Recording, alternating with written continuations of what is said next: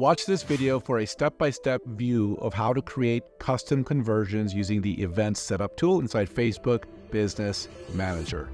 Hey everyone, after you place the Universal Pixel from Facebook, you can track things like button clicks, URL loads, site visits, etc. so you can track conversions and deploy remarketing campaigns. All right, here we go. So the first thing you're going to do is go to business.facebook.com. You can see in the URL bar, navigate to the hamburger menu, click on either business settings and find a way to get to Events Manager. You'll get to a page that looks like this. You're going to identify the pixel you want to choose and then click on the pixel. And you're going to want to get to the Event Setup tool, and let's click on the Event Setup tool. It's going to load a dialog box, and that's where you're going to type in the URL where you already have your pixel code placed.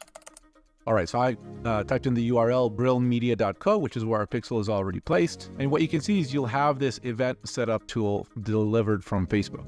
Now, a few things to note, again, to underscore this can only work once your Universal Pixel already exists on the page, and you're going to want to click on a page where you're tracking a conversion. Particularly challenging is the ability to track button clicks, so it takes a different type of coding. So what you're going to want to do is the following.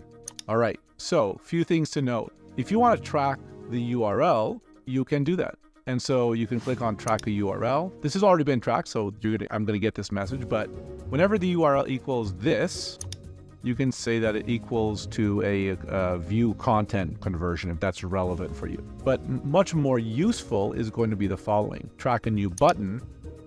You identify your button, you click on this, and you tell it what type of button you want, what type of action this represents. And the key thing to note is that a lot of page builders, landing page will automatically, once this submits, it will not load a new URL. What it will do is just load a screen that pops up on the same page saying, thank you, we received your submission. And that way it's very challenging to track a conversion because you don't have a URL to track to. So what this does is will fire the lead conversion event every time the button is clicked. So you click on this, no value, click on confirm.